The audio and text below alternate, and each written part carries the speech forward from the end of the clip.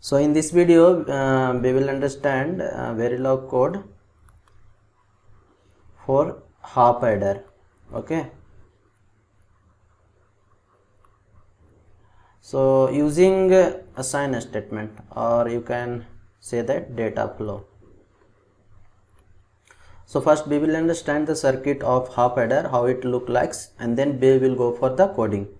So basically what is half adder is, this is half adder which having input A and suppose B, and then its output, there are two outputs. So take at one output is sum and another is carry. So basically this is the half adder.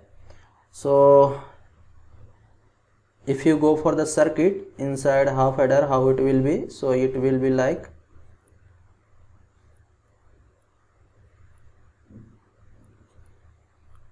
A, B. So sum will be of like A exor B. Okay, so it is like A exor B, and then carry is of like this is AND. So carry is A dot B. So basically this is the circuit of half adder, and then this is, and if you go for the truth table, let's design also truth table, so it will be easy for us to understand it. Okay, so to input it will be of 4 combination. So 0 0 add will, it will be 0 carry 0, then sum 1 carry 0, sum 1 carry 0, and then sum 0 carry 1. So you can write like how it is. Sum is equal to A complement B plus A B complement, which is equal to A XOR B, and carry is equal to that is A and B. So basically this is coming. So let's see the Verilog code for it. So if you are new to my channel, please do subscribe so that you can get updates. Now let's see the coding. So one more thing I will say here, one more thing is that, so suppose here this is a module and this is another module that is called TestBench module. So basically it has input A and B, and then output is sum and carry. Okay, so TestBench will generate a stimuli. So for that this will be connected to the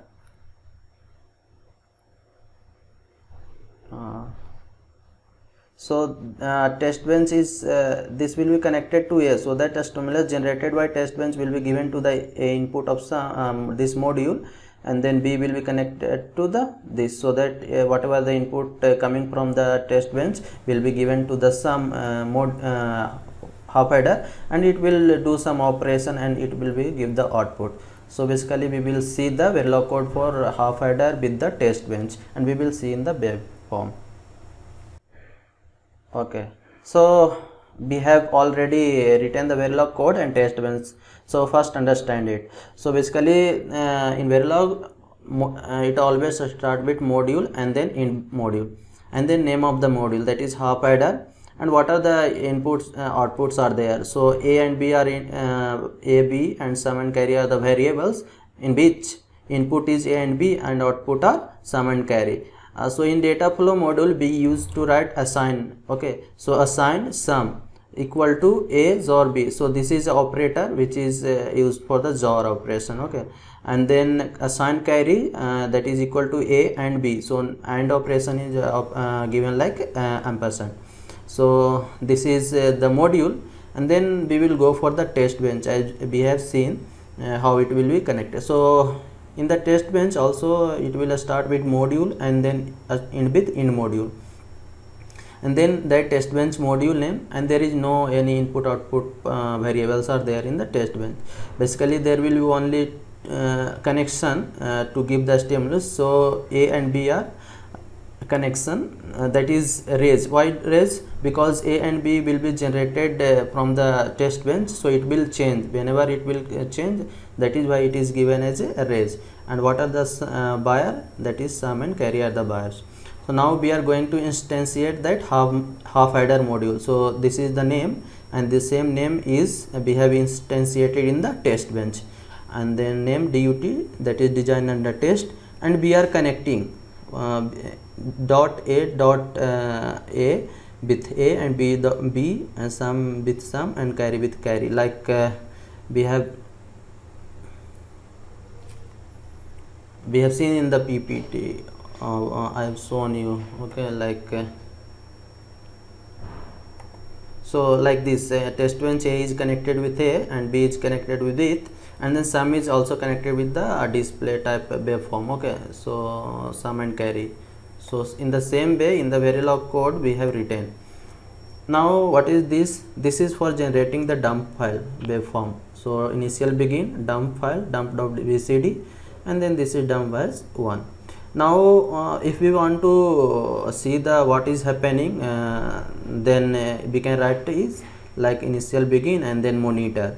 So A, B, and these are the binary form. So writing like this. So we can see in the console that how the input is given and output is coming correct or not. So and these are the stimulus which is given by the test bench. So we are giving with A equal to 0, B is equal to 0, and after 5 nanosecond. Why 5 nanosecond? Because the in here time scale we have set it that 1 nanosecond. Okay, nanosecond. So these are the stimulus which is given, like if two inputs for types you can get it, like 0 0 0 1 1 0 1 1. So after different time interval we are giving the input, and then we are finishing that after this much time finish that generation of a stimulus, and then in that test bench. Okay, so now we will see that it is coming or not. So after saving that, save that all code and then run it. If you are new to my channel, please subscribe so that you will get updated. Now see the waveform. So click here, and now you will see A is 0, B is 0. So what is coming? Sum is 0 and carry is 0. Now after 5 nanosecond again we are giving the stimulus, like A is 0, B is 1. So what will you get? Sum is 1 and carry is 0. And then after 10 nanosecond what we are giving? From 10 nanosecond to 10 nanosecond we are giving that input of A is equal to 1, B is equal to 0. So what we will get? Sum will be 1 and carry will be 0. In the same way, after 20 nanosecond we were giving the input A is equal to 1, B is equal to 1. So what will we get? Carry is equal to 1 and sum is equal to 0. So we are getting that correct. So we are getting the correct functionality of half adder using the data flow model. So thank you for watching this video. Please do subscribe my channel to support this channel.